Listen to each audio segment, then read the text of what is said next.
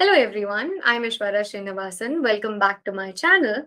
Today is the first episode for the series of Women in Tech Pioneers, and I'm super excited to have Shantha Mohan with us. I am planning to start this series in order to bring out all the women leaders who are there and who have been the pioneers in the field because there is so much to learn from them about how they paved their way into technology and being leaders in the technology field. So, Shantha Mohan is a global technical leader, entrepreneur, and three-time author with over 30 years of experience running distributed engineering teams worldwide. Shantha co-founded Retail Solutions, which is a leader in retail analytics in the consumer packaged goods domain. She used to run product development for the company and was responsible for scaling the product development team worldwide and delivering multiple applications. Shantha is currently a mentor and project guide at the Integrated Innovation Institute at Carnegie Mellon Silicon Valley. She co-delivers the courses, contributes to the curriculum design, and mentors students in the projects and practicums. Shantha has over 20 years of experience focusing on mission-critical systems to support semiconductor and other high value-added manufacturing. At Consulum, now part of Applied Materials, she led the development of 3 generations of manufacturing execution systems. If I may call, she is the OG pioneer in technology. And can you believe it if I tell you that she came here in 80s for doing her PhD in CMU, which is completely amazing. Thank you so much, Shantha, for being with us. Thank you, Aishwarya. Thank you for having me. I'm just very curious to know, what piqued your interest in retail industry in the first place? I came by it by accident, Aishwarya. It was not an intentional thing. The reason being, when we were looking at starting a company, we were going to do that using RFID data. And at that time, Walmart had just mandated that all their suppliers tag the product so that they can track the journey of the product all the way from the suppliers through distributors to the store and then to the customer. So they really wanted to get the life of the product, if you will, on record. Now, unfortunately, the RFID tags and the reads they generated weren't mature enough. Mm-hmm. So we had to kind of say, okay, this is not going to work. So we fell back on the old style data, the point of sale and shipping and so on. And we use that data to deliver applications such as out of stock analysis and other products to the retail industry. And we became a leader. That's amazing. That's just amazing how you got into this field. And I wanted to ask, have you ever felt an imposter syndrome when you were starting new into the field, when you were new into the company? If so, how did you navigate through it? What I want to say is all of us feel a little bit of a doubt at some point or the other in our career, in our journey. And to me, this imposter syndrome is not just one thing, but it's rather a spectrum, if you will. It goes from, really great self-doubts to, am I doing this right? Kind of a thing. Every now and then I would get into this question of, am I good enough? And when that doubt comes up, what I do is I kind of open my mind and ask myself, so why am I thinking this way? And I try to find the reason why I think that way. And I question myself. And then I say, well, if you are doubtful about this particular aspect of what you're doing, go learn more. So to me, it became a way to keep myself learning continuously. So my lifelong learning principle is really because I don't want to feel the imposter syndrome, and learning always helps. That's a very, very nice way, very positive way that you flipped into. Mm-hmm. And that's amazing. That could be totally a motivating factor for you to do better, for you to learn more and, look up to people whom you might think are much better than you and learn from them. Right? Yeah, absolutely. Yeah. And as a female leader, who was a pioneer, who probably faced a lot of these barriers in the very very early stage, or like, you were probably looking at these barriers and you were like, oh wow, like I don't know really how to navigate it, I don't have somebody to really guide me through it. So did you face any of these challenges when you were sort of transitioning to become a leader in tech, and how did you like go through these roadblocks? If I look back, I really can't say that I came across any of the typical roadblocks women say they face in the workplace. That could be because the workplace has become also very competitive, right?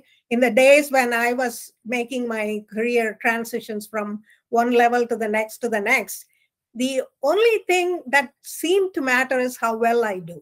And I really never, looked around and said, oh, I'm being discriminated or anything else like that. I was just focused on being the best I can be in what I do. And that seems to have carried me. The challenge that I had was really, managing the work aspects and the family aspects. That is the toughest thing, I believe, for any women.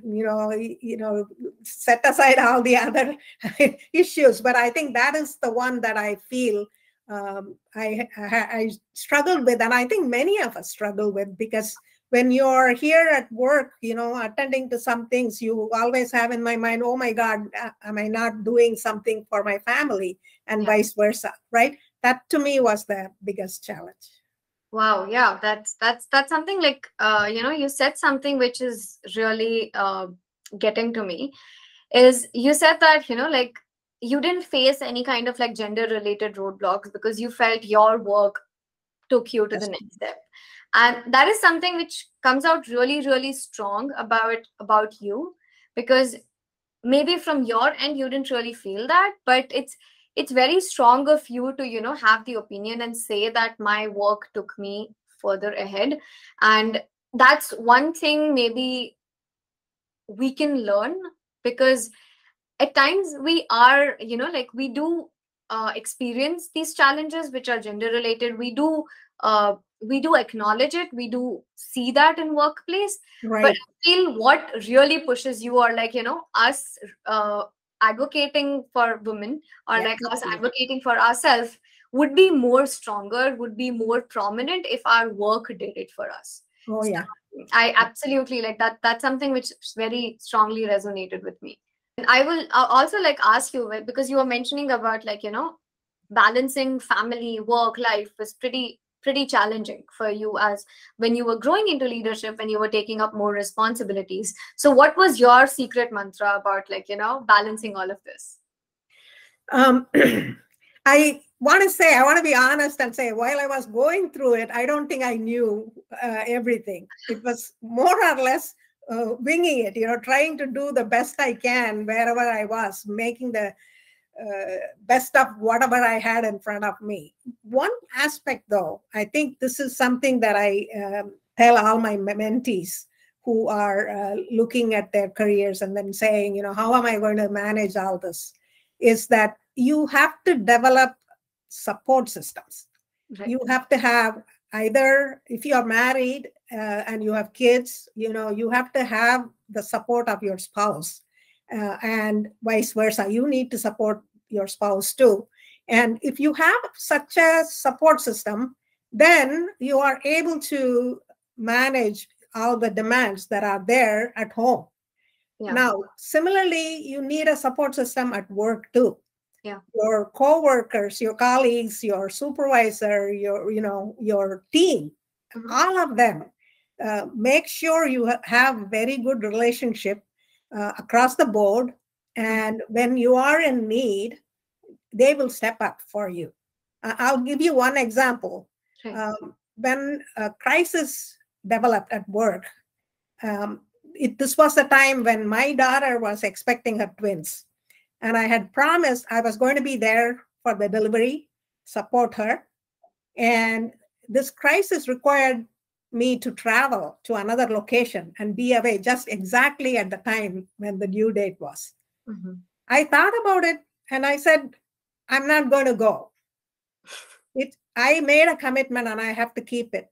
So I turned to my team, and my VP of engineering said, I will go, Shantha, I will go do it. You can be remotely supporting me and we can get this taken care of.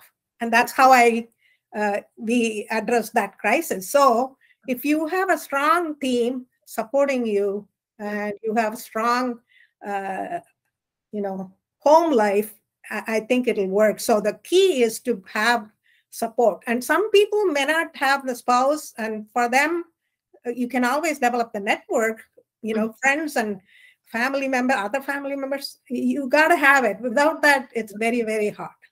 Yeah. Yeah, I completely understand that. And I feel from my perspective right now, I don't have kids. I don't have responsibilities for that matter. So it just feels easier because for me, the focus of my life is my career, my responsibility, or me is probably the focus point in my life. But then that is going to change at some point. At some point. I feel like what you're mentioning is like so very critical, because at some point you're going to feel terrible, right? Like for no particular reason. There are going to be times when you're breaking down. There's going to be times when your work is not going as you're expecting. There'll be times when your personal life is not going as expecting. Sure. And that point, it's very, very important to have the support system, because that is what will keep you going through this entire journey. I don't know, like I just feel that it's very inspiring when I talk to women like you, like, women who are pioneers in the field, because the time that I am living in, or like, the Gen Z are living in, it's very, very different, right? Like absolutely. We have so many women leaders to look up to. We have such well-paved paths for us that we can see, we can observe, we can learn from what has been done in the last few decades. And we are just, like following the footpath of the women leaders who have created these paths for us. Yeah. So thank you so much, like, because it's very, very inspiring. I remember the last time we met, I was very, like, completely blown away. I was, like starstruck, and talking to you, it gave me so much more confidence, so much more inspiration about doing things which are greater in life.